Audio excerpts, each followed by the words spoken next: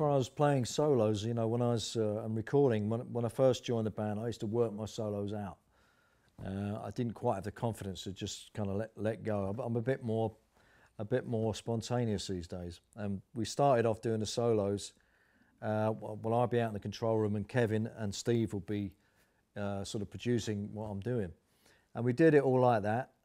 I did feel like I was under a bit too much pressure though, and perhaps they'd, you know, want to go with something that I wasn't happy with. I was too close to it. So I said to them, look, I'm going to go off and do them on my own. So I went upstairs, and there's another studio upstairs, and I know how to work the recording gear, so I just did my solos again. And I think we ended up mostly with using what I did the first time around, because it's amazing how your perspective is a great thing, and it's very difficult to retain your perspective when you're that close to recording. But writing on the wall, yeah, a few people have commented on that. I think that's the first time I've ever done a solo of that length on a Maiden album. I mean, normally Jan, Dave and I will do 16 bars and that's it. That's all we've ever done.